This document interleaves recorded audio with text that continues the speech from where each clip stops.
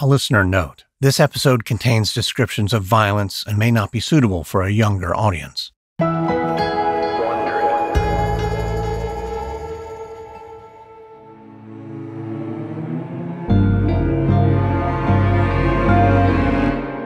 It's the evening of May 17th, 1974. In a motel room in Anaheim, California, Patricia Hearst is sitting on a carpet watching the news. In a live broadcast, armed police officers in Los Angeles are swarming a residential neighborhood. A small yellow house is burning to the ground. And as billows of smoke drift into the sky, one of the TV commentators asks the question that seems to be on everyone's mind: has Patricia Hearst just died? Hearst sits up, disoriented by the surreal turn of events. Only minutes ago, the core members of the Symbionese Liberation Army got in a shootout with Los Angeles police. The two sides exchanged thousands of rounds. It was a chaotic battle with seemingly no end in sight. But the fight took a turn when the SLA's house suddenly burst into flames, growing into a raging inferno. Hearst and two SLA members, Bill and Emily Harris, sat watching the violent spectacle on TV. And no one had to say what they were all thinking. Their comrades weren't going to survive. In the motel room, Hearst continues watching the coverage, her eyes glossy and blank. She knows she's at least partly responsible for the horrifying deaths they've just watched on live TV.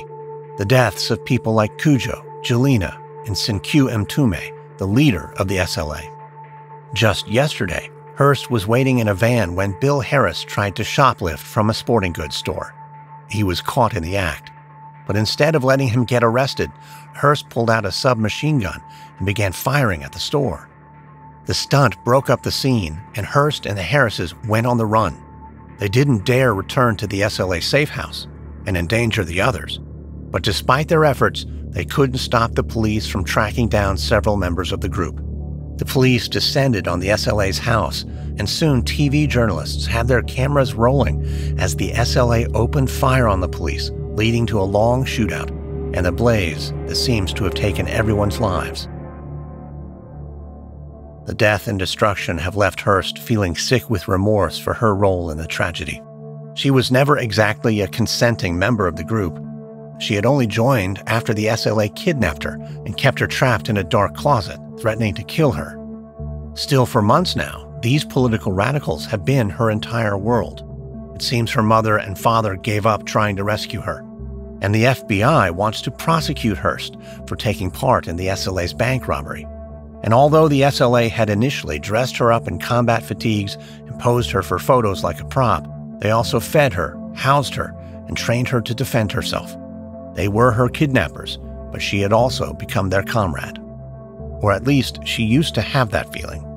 The core members of the group are now likely dead, and Hearst doesn't know what's going to happen, what she and the other two remaining members should do, or whether this is the end of the SLA and the beginning of a new chapter for Hearst. A short time later, no one really knew Hearst looks over at Bill Harris, who's still gazing at the TV. Sekou warned about this. Warned about what? He said the biggest threat to my life wasn't the SLA, it was the police. I guess he was right.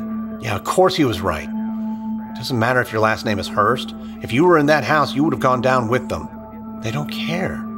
The negotiators, they didn't say, come out with Patty Hearst, we'll take you home. They would have killed me if they had the chance. Of course they would. It was just dumb luck you were sitting here in a motel. Well, I'm tired of sitting around in a motel. Oh yeah? What do you want to do? The cops, the FBI, they're all still looking for us. Hearst gets up and begins pacing. Let's get back to LA. Do a search and destroy mission on the cops. You want to go up against the LAPD, the three of us. If we're going to go out, let's go out in a blaze of glory. The cops have to pay. Harris, like many SLA members, has wondered if Hearst has only been playing the part of a violent radical, making it seem like she's ready to fight. Her fury now is clearly not entirely an act, but still Harris doesn't seem convinced. No, we're not going up against the cops. Why not? Because what is it going to accomplish? We're fighting a war. Yeah, but we're not just at war with the police. We're fighting oppression, pollution, capitalism, poverty. And shooting cops right now isn't going to accomplish anything on those fronts. Look, if you're scared, go ahead and say it. I'll be honest, I'm scared, but I'm still ready to fight. Now come on, Hearst heads over to a nightstand and grabs the car keys, but Harris stops her. No, you realize I'm the leader here. I was next in line after Sin-Q. Oh, you may think you're in charge, but have you ever fired a gun at someone? Because I have. As your leader, I'm telling you to stand down. This isn't the time to be cautious. Let me be clear. If I have to use a gun, I will. Stand down. That's an order. Stand down. Okay. Hearst takes a seat in an armchair and tries to calm herself, to let go of the rage that's now coursing through her. Hearst never set out to be a radical activist. That role was forced on her after weeks spent in isolation just trying to survive. But Hearst can feel that something inside her has shifted. Perhaps it's a political awakening, a dawning understanding of the world and all its horrors and inequities, a commitment to a cause bigger than herself, and a recognition that she can never go back, not back to her friends or family or her old life.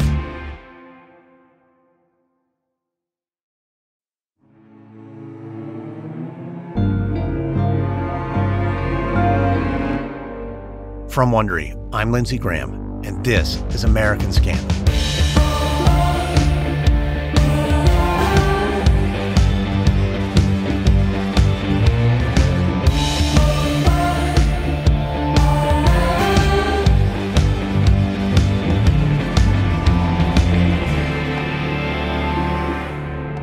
By May of 1974, Patricia Hearst had undergone a dramatic transformation. The media heiress pledged herself to the radical ideology of her captors, the Symbionese Liberation Army. Her announcements shocked the American public, which had been following the saga of her captivity in newspapers and on TV. But after the core members of the SLA died, Hearst did not go back to her old life. Instead, she and her comrades, Bill and Emily Harris, went on the run. They traveled across the country, trying to find safe haven. And while the FBI had been stymied in their hunt for Patricia Hearst, the Bureau would soon catch a break, getting an unlikely tip that would lead them closer to America's most infamous fugitive. This is Episode 3, On the Road. It's June 1974 in Berkeley, California. Jack Scott stumbles forward as he's led blindfolded into an apartment building on a quiet residential street. A woman's hand reaches out and steadies him, leading Scott up a staircase. After stepping through a doorway, he's walked over to a chair and his blindfold is removed. For a moment, Scott is blinded by the natural light. But when his eyes adjust, he finds himself sitting face to face with the surviving members of the Symbionese Liberation Army. Scott can't help but let out a chuckle in surprise. Scott is an author and journalist who's grown fascinated by political stories, especially those that deal with left-wing ideology. And as far as he sees it, no story is more interesting or important than the SLA and their kidnapping of Patricia Hearst. Hearst appears to have taken up her captor's revolutionary cause. It's unclear whether her change of heart is sincere or the result of some kind of brainwashing. But either way, now that Hearst and the surviving members of the SLA are on the run, the public is desperate for updates. So Scott made a move. The journalist contacted an old friend connected to a network of Bay Area radicals. This friend offered to lead Scott to some people who might be connected themselves to the SLA. Scott would have to wear a blindfold on his way to the meeting, and he wouldn't be told where he was going. But for Scott, the stipulations were fine, as long as they got him closer to the story. And right now, Scott can't believe his luck. He didn't expect to be meeting with the actual surviving members of the SLA. It's a ragtag group, dressed in camouflage like soldiers. And one by one, they introduce themselves by their adopted names: General Teko, Yolanda, and Tanya. Scott knows their actual names are Bill Harris, Emily Harris, and Patricia Hearst. But Scott has to earn the group's goodwill, so he addresses them by their names of choice and begins delivering his pitch. Scott explains that if the SLA tells him their story, he can share it with the rest of the world. He's a responsible journalist, and if they work together, the public will finally get the truth without any of the bias of the mainstream media. Scott surveys the group, waiting for their approval. But Bill Harris is resistant. He tells Scott, "We need a journalist like we need a hole in the head." What the group is really looking for is someone to help them get out of California so they can lie low. They heard Scott could make that happen. Scott sinks into his seat. It is true that in the past he has helped other radicals running from the law, but Scott doesn't want to remain in the business of transporting fugitives. That's too risky. At the same time, Scott doesn't want to give up the opportunity to interview Hearst and the SLA. So the journalist proposes what could be a good option. His wife rented a farm in Pennsylvania. Maybe they could all head east and regroup in a more idyllic setting. They'd have to leave behind their weapons. There are no guns allowed on the farm. But they could all talk, share their stories, and they wouldn't risk being seen by a single police officer. Emily and Bill Harris appear to be interested in the plan. But when Scott turns to Patricia Hearst, there's a cold reluctance in her eyes. Hearst says there's no way they're giving up their guns. Even if they're on a farm, they'll never be safe. The police are ruthless. And if the authorities do come for them, the SLA is prepared to use their firepower and avenge their comrades' deaths. Hearing this promise of violence, Scott is taken aback. He knew Hearst joined her captors, but he did not expect her to be the most aggressive or violent. Scott tries to reassure Hearst that they'll be safe on the farm, but she remains stubborn and unyielding. In order to keep the door to this opportunity open, Scott tells Hearst how his family has a long history of helping revolutionaries. He promises the SLA is going to be okay, and besides, they can't remain hiding in North Berkeley forever. They stand a much greater chance of getting caught. Scott sits back, waiting to see if he got through. Emily and Bill Harris both agree Pennsylvania is a good idea, but Patty Hearst still doesn't look happy. Eventually, though, she gives in and agrees. They'll head to Pennsylvania and stay there for a while, and Scott can be their shepherd. Scott smiles. They have a deal. A minute later, the four of them begin mapping out the details of the trip, how they'll get from Berkeley to rural Pennsylvania, the techniques they'll use to avoid being spotted. It won't be easy, but if they're careful, they'll make it to Pennsylvania and be able to lay low, and Scott will have his interview with Patricia Hearst and a clearer picture of who she really is. Several days later, a Ford sedan rumbles down a highway heading east. It's late at night and nearly empty out on the rural patch of I-80, a road stretching all the way from San Francisco to New Jersey. Sitting in the passenger seat, Lou Scott rolls down a window to get a little fresh air. Her husband, John, is at the wheel, and they've been driving for hours. Lou wouldn't mind taking a break, maybe stretching her legs or taking a short walk. But that's not part of the plan. Lou and her husband can't afford to stop the car unless it's absolutely necessary. In the back is one of the most infamous women in America.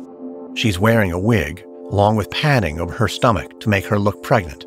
Still, there's no mistaking Patricia Hearst, the victim of a kidnapping, and now the focus of dinner table conversations across the country. And although Hearst is a fugitive wanted by the FBI, Lou Scott doesn't have too many qualms about transporting her across the country. In part, she's doing it as a favor for her son.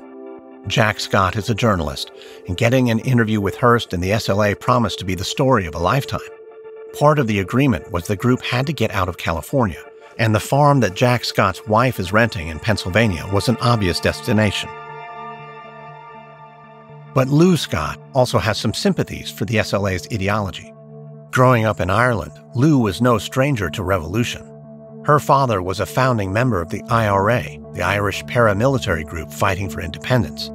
Lou's mother even hid Irish soldiers underneath her bed, keeping them safe from British patrols. Still, for Lou, the story of Patricia Hearst seems to transcend politics. She may not have the same beliefs as someone like Hearst's mother, Catherine, but she is a mother herself, and she can only imagine the grief of losing a child. So while Lou and her husband agreed to drive Patricia Hearst across the country, they also came up with another plan. Once they had Hearst in the car, they would offer to give her a ride home, putting an end to this whole ordeal. Lou turns from the front passenger seat, offering a tender smile. She addresses her as Patty and asks if they could talk for a moment. Hearst bristles when she hears her old name and demands to be called Tanya. Lou nods, apologizing. And addressing Hearst by her adopted name, Lou suggests an alternative plan. They don't have to drive her to the farm. Not if Hearst doesn't want to go. And in fact, Lou and her husband were thinking they could just take her home, back to her old life.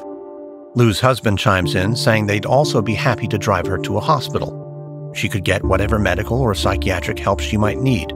She could stop living a life on the run and get back to people who love and miss her. But the suggestion does not go over well with Hearst. With a sour look on her face, she says that her family doesn't miss her. All they care about is their own wealth and bourgeois comfort. And while it may sound simple, it's not. Hearst is a wanted criminal. The cops are not going to be sympathetic if she just checks herself into a hospital. She'll be arrested and sent to jail. Lou Scott pushes back, saying deals can be made, and it's not inevitable that Hearst will be sent to jail. But Hearst shakes her head and says no, she won't do it. She's not going back to her old life. The cops are out to get her, and if they try to arrest her, she's not going to lie down and take it. She'll put up a fight. She might even have to sacrifice her own life. Lou and her husband try again to talk some sense into Hearst, but it doesn't take long to realize it's a lost cause. Lou turns back around, staring out at the empty highway.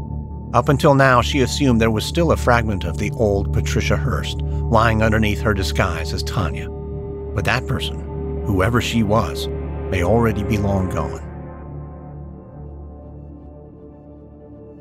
It's the summer of 1974 in Jeffersonville, New York. It's a humid afternoon, and Patricia Hearst is leaning against an old farmhouse, trying to catch her breath. Insects buzz in her ear, and Hearst keeps scratching her ankles, trying to get rid of an itch that's been with her all day, ever since she began a series of training exercises here in the woods. Hearst looks over at Wendy Yoshimura, a petite woman with chin-length black hair. Like Hearst, she's sweaty, swatting away bugs, and exhausted. But both she and Hearst know they're probably not done for the day. All afternoon, these two women have been part of a small group running drills that new SLA leader Bill Harris has been leading, calling them search and destroy missions. The idea is to keep up their conditioning. The feds could show up at any minute, and Harris wants the group to be prepared. But the drills have bordered on ridiculous. Hearst and the others have been chasing each other through the woods, carrying broomsticks like guns. They've pretended to fire off rounds. They've simulated getting shot and falling to the ground. There have been a lot of dramatic performances, a lot of make-believe.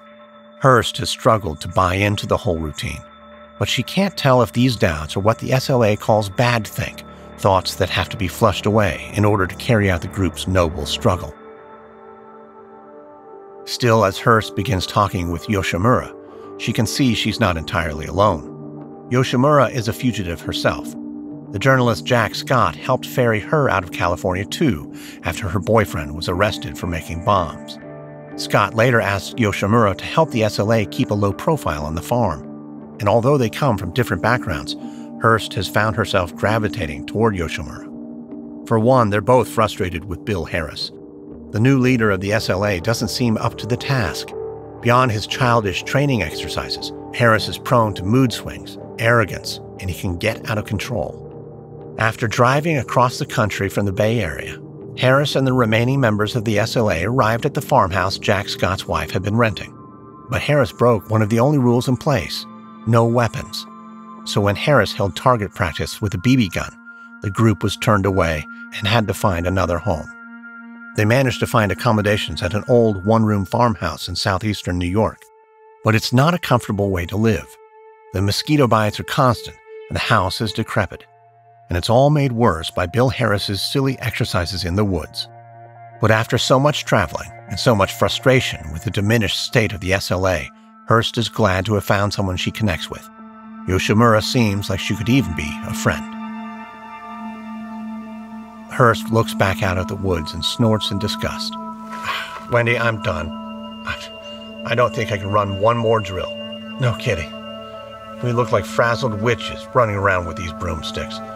Like that's really going to help us if the feds show up. Yeah, but we can't stop. We do need to be able to fight. Otherwise, we'd be as good as dead if the police show up. You really think those are the only two options? Hearst goes silent. She doesn't understand what Yoshimura is getting at. Maybe you do. Who told you those were the only options? Sin-Q. He said if cops show up, they'll attack us, so we had to be able to fight. Well, maybe Sin-Q didn't consider a third option. What third option? What would you do if the feds showed up? I'd walk out with my hands up. But Wendy, they'd shoot you right there. Maybe they would. But probably they wouldn't. No, you saw what happened in LA. The cops showed up and everyone was killed, just like Sin-Q said. Yeah, except the SLA fired their guns first. Look, I don't know what you think, but if it were me, I'd surrender. I'd let them trot me off to prison. I'd do a little time and then I'd get out.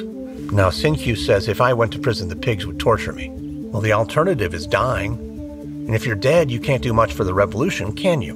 No, of course not, but that's not the point. No, look, I'm going to tell you, fighting is easy. Anyone can pick up a gun, sacrifice their lives. What is harder is going on and actually fighting the system while living. That is much more radical. Yoshimura heads inside the farmhouse, leaving Hearst by herself, staring off into the rolling green pastures. It's an uncomfortable thought, giving up and surrendering to the police. On a primal level, it feels wrong. But Yoshimura might have a point. You cannot change anything about the world if you're dead. And even people behind bars eventually get out and start over. American Scandal is sponsored by the Planet Money podcast from NPR. With the Great Resignation, inflation on the rise, and a future recession on everyone's minds, money is everywhere, fueling everything. But American Scandal listeners already know that. So if you're curious to learn something new and exciting about money every week, listen to the Planet Money podcast from NPR. Planet Money makes our complex economy actually make sense, where human stories supersede abstract theories, and where listeners can learn, laugh, and be entertained. From offshoring cashiers to new ways to pay for college to breaking down the price of gasoline, the Planet Money team lives to tell a good story in bite-sized 30-minute episodes. It's econ for the rest of us. Like in a recent episode, I recall, we all know socialism is an evil, right? But do we actually know what socialism means? How it works or doesn't work? Planet Money's Socialism 101 episode gets you up to speed on the critiques of capitalism. And you can tune in to Planet Money every week for more entertaining stories and insights about how money shapes our world. Stories that can't be found anywhere else. Check out Planet Money from NPR wherever you get your podcasts. American Scandal is sponsored by Sleep Number. It never fails. Every year, the end of daylight savings time catches me by surprise. Suddenly, I'm driving home from the studio in the dark, fumbling to get my key in the lock because we haven't yet figured out we need to put the porch light on at 4:30 in the afternoon. And this simple change can mess with your sleep cycle. Experts recommend shifting your bedtime and wake-up time in 15 or 30-minute increments to better align with the sunrise and sunset. But for the best night's sleep possible, get the best beds possible. Sleep Number beds already adjust from feather soft to supportive and firm, and you can set each side to the perfect Sleep Number setting. Their Sleep IQ app tracks how well you sleep. It measures your best sleep hours, heart rate, breathing, and movement. And now you can adjust the temperature, too, with the new Sleep Number Climate 360 smart bed that actively warms and cools on each side. But why choose proven quality sleep from Sleep Number? Because to be your best every day, you need proven quality sleep every night. Discover special offers now for a limited time at your local Sleep Number store or sleepnumber.com/AS.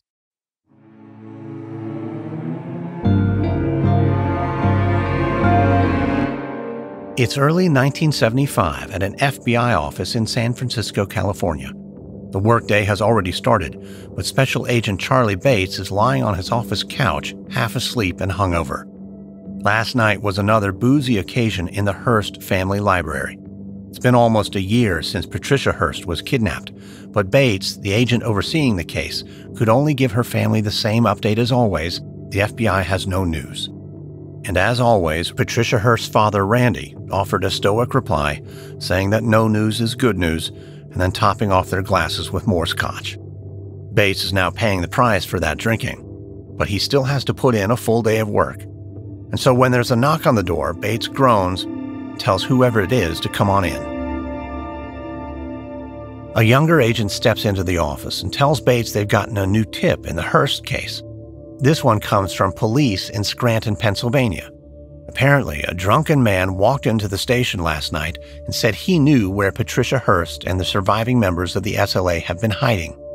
Bates rubs his temples, trying to process this latest in an endless stream of farcical news. For months now, tips have been pouring in across the country. Bates estimates the Bureau has interviewed some 5,000 people just in the Bay Area alone. But all these have turned out to be false leads. Patty Hearst, the most famous kidnapping victim in the world, apparently no longer wants to be found. The FBI's reputation has been on the line, but even with the countless hours they've spent on the case, the Bureau still has nothing, and they've begun to look like fools. So hearing this latest report out of Scranton, Bates starts to laugh. The case has already become a joke to the public. Now they're dealing with some drunk, telling tall tales in police stations. Bates tells the younger agent to file this one away along with all the other bad tips. But the younger agent doesn't budge. He says that the drunken man is named Walter Scott, and he claims it was his own parents who drove Patricia Hearst out to Pennsylvania at the behest of his brother, a journalist. They took her to a farmhouse where she and the other SLA members kept a low profile. But this Scott guy seems to have an axe to grind with his family and is now spilling the beans. So even if he is a drunk, he may still have some credible information. Bates sits up a little more interested. This actually could be a breakthrough. But he asks one last question. Does this man Walter Scott know where the farmhouse is? The younger agent nods, and that seals the deal. Bates orders a team out to Scranton to talk to Scott. It's probably another dead end. But if it's not, it could be a turning point for the case. Later that week, a burly FBI agent squints in the afternoon sun on a farm in rural Pennsylvania. The day is getting late, and the agent wants his colleagues to hurry up before nightfall. He doesn't want to lose another day. But the other agents have to work slowly and methodically. They're searching for any clues that the Symbionese Liberation Army was recently in this house, and they can't afford to make mistakes. Finally, the last of the team members exits the farmhouse, and the burly FBI agent looks down at the dog standing by his side. The bloodhound has been trained to identify trace human smells. And when the agent snaps his fingers, the dog comes to attention. The agent then holds a silky pajama shirt to the bloodhound's nose. It comes from Hearst's apartment in Berkeley, a relic from the young woman's life before her kidnapping.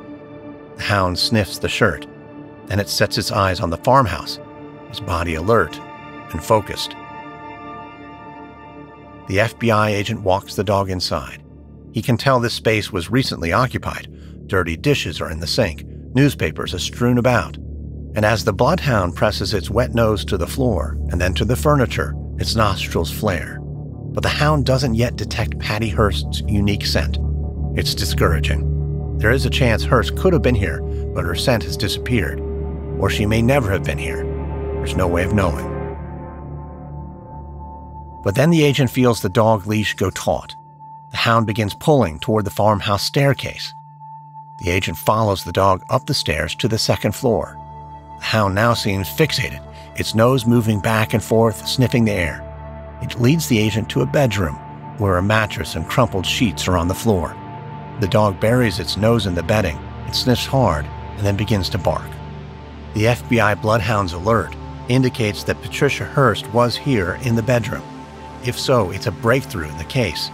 And within moments, the forensic team files into the room, dusting for fingerprints and bagging other evidence. They still have a lot of questions, including where Hearst and the SLA might have gone next. But for the first time, they have a real path forward and a chance to make an arrest.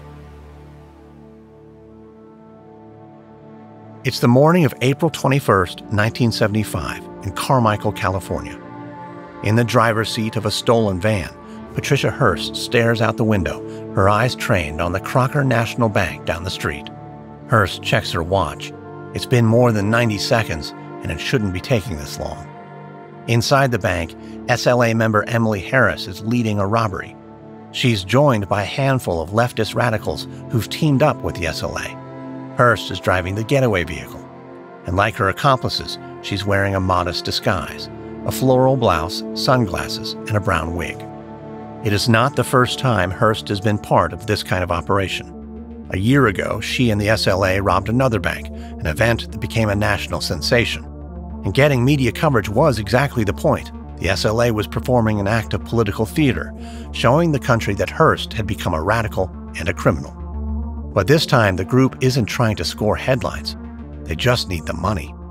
It's only been half a year since Hearst, the Harrises, and the fugitive Wendy Yoshimura left the East Coast and headed back to California. Hearst knew it was a risky decision, but they were broke and stuck on a farm covered in mosquito bites. In California, They have social ties, connections, and a network of activists like the ones helping lead today's robbery. Sitting in the driver's seat of the van, Hearst taps her fingers on the steering wheel. The group needs to hurry up and get out of the bank. They need to leave before the cops show up. Hearst has her eyes trained on the bank when suddenly a Pontiac Firebird flies past the van. It's the robbery team. They're out of the bank and the getaway mission has begun. Hearst turns the key in the ignition and takes off.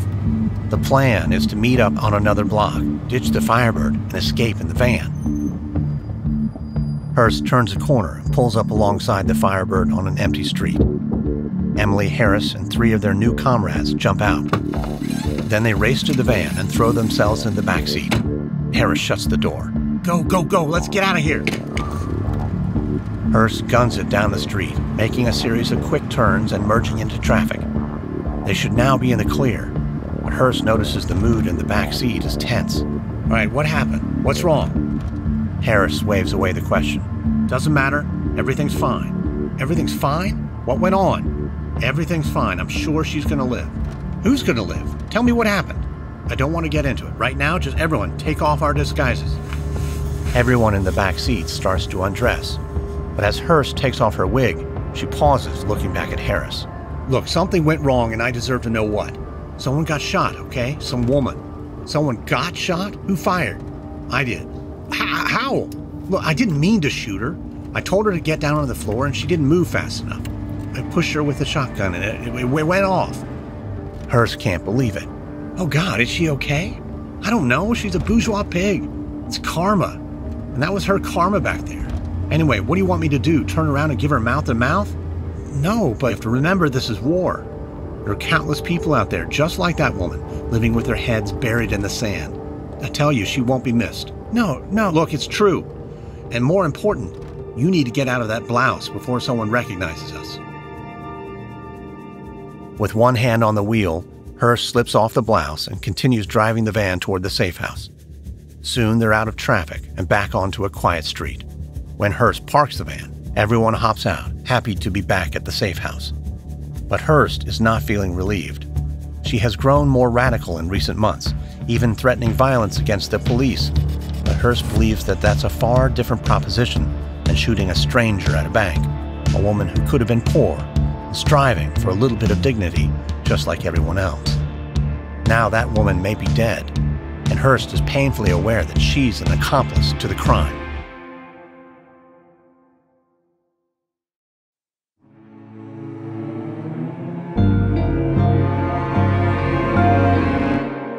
It's the spring of 1975 in San Francisco. Randy Hearst pours a couple of drinks and heads over to a couch where he takes a seat across from a man with thinning hair and oversized glasses. Jack Scott is a journalist and author.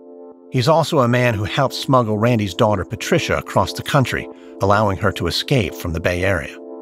The FBI has been making threats against Scott for harboring Patricia, who's now a wanted criminal for her role in a bank robbery. But the writer has seemed unmoved. At a recent press conference, he even announced that he would never cooperate with the feds. It was a bold stance, but Randy Hearst has a feeling he might be able to get Scott talking, maybe even glean some new information about his daughter and her whereabouts. Randy sets the drinks on a coffee table and takes a seat across from Scott. Well, Jack, I've been enjoying it, but I think we need to talk about something other than baseball. We both know the reason I invited you over. Yeah, of course. Let's get down to it. So, first thing I'd like to know is how did Patty seem when you were with her? Are you willing to talk with me about that? Scott shifts in his seat. Randy knows the journalist is going to be cagey. He doesn't want to incriminate himself. Well, that depends. You gonna report me to the FBI? No, I never would. This is just for me. I'm a father who lost his daughter. I'm trying to get her back. Well, I understand. But Randy, if the young woman I saw last summer was in fact your daughter, she's in good health. At least when I was with her. Okay, thank you. But I did hear something rather upsetting. Is it true she's pregnant? I'm sorry, where'd you hear that? Your brother. When he went to the police station and reported the group was on your farm, he said something about one of the women being pregnant. Am I mistaken? No, that was a disguise. That one kept me up at night. I can't imagine my daughter was carrying the child of one of her captors. Scott takes a sip from his drink and sets it back on the table. Yeah, I can imagine. This whole thing has been very taxing for you and your wife. Jack, do you have any kids? No, I don't. Then you can't even imagine. Every night I lie awake wondering, did my daughter actually join the Symbionese Liberation Army? Well, the woman I saw seemed very committed. I don't think she was faking it. Well, that doesn't surprise me. Patricia has always been a rebel. Middle child, you know. They have to do something to stand out. Randy Hearst finishes his drink and mindlessly rotates the glass, watching the ice swirl. I suppose, Jack, it's only a matter of time now, isn't it? I'm sorry, until what? Until they find her. I mean, the feds have a trail of breadcrumbs. Pretty soon someone in the SLA is going to slip up. And that'll be the end of the manhunt. And then we've got another problem, and this time with the FBI. You're concerned that Bureau is going to go after you? No, not me.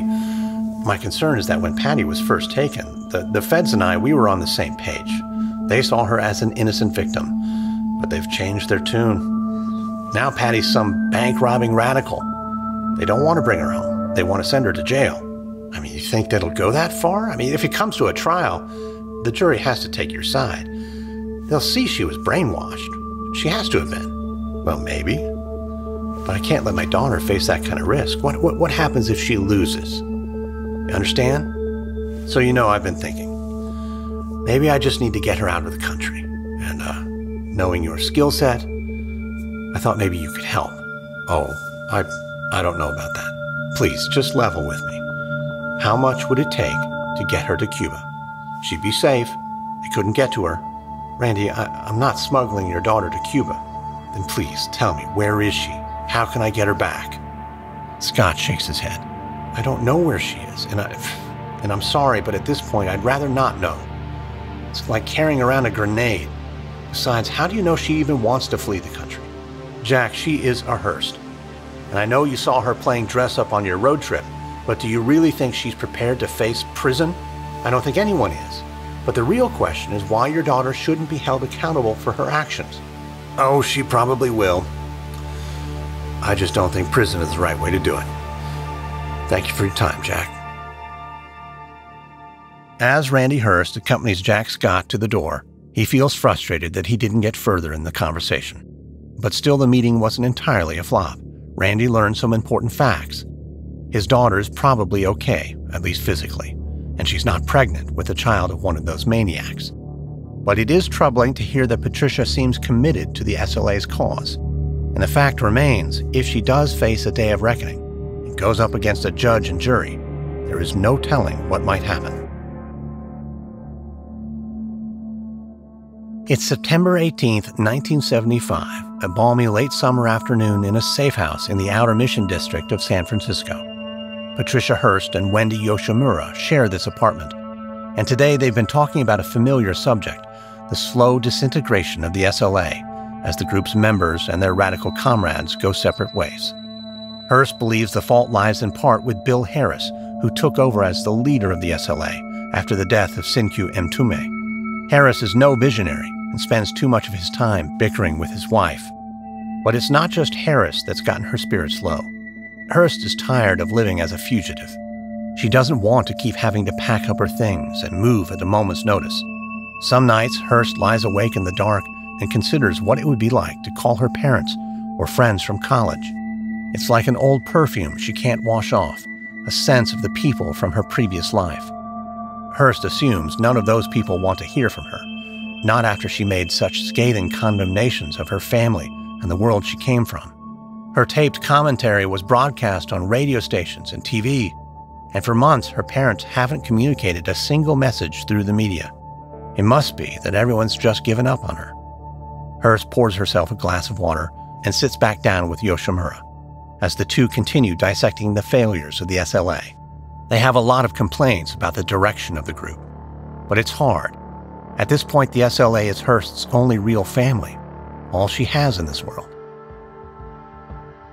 The conversation starts to taper off, and Hearst gets up to use the bathroom. But as she walks through a hallway, Hearst hears a commotion behind her. She spins around, and suddenly Hearst finds two heavy-set men storming in through the front door with guns drawn.